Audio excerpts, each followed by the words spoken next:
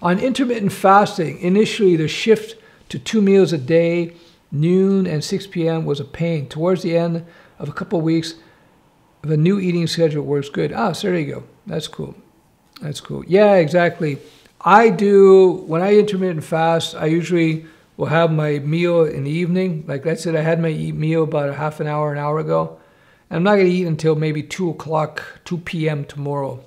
Maybe 3, depending on how I feel. And that's how I do my intermittent fast. Personally, it works well for me. Yeah.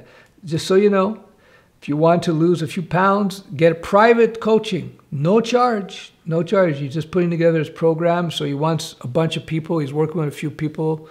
So I'm sending him people, thebodydeveloper.com. And again, no charge. He'll never charge you.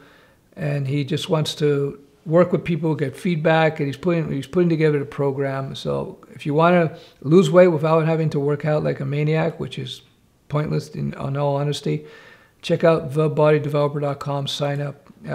It will be well worth it for you if you want to lose weight and get in shape.